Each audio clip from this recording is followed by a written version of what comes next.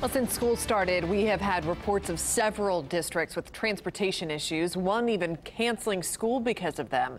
But another district hopes an app can put an end to bus problems. About half the bus riders in the Tippecanoe County School Corporation have downloaded the Here Comes the Bus application. Kayla Sullivan talked to a mom and her son who say the app changed their daily routine for the better.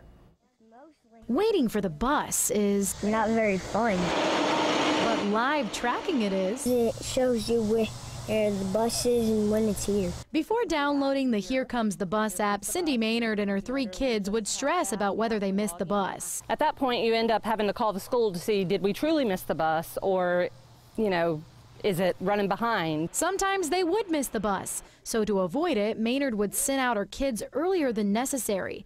This made her feel guilty in the wintertime. The kids would stand out there freezing, and as a parent, you're worried about whether you've sent them out too early, and then if you bring them back in, that it's going to be, them missing the bus. TSC Transportation Director Greg Haltom says just under half of the students riding the bus use this app.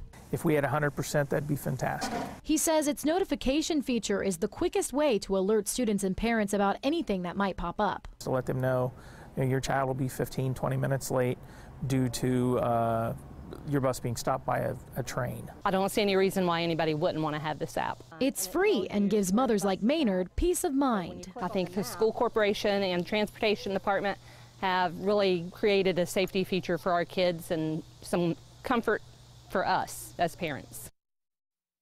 That was Kayla Sullivan reporting. TSC Transportation Director Greg Haltom says, like most new technology, it isn't free of glitches just yet. He says they hope to improve and add to it in the future.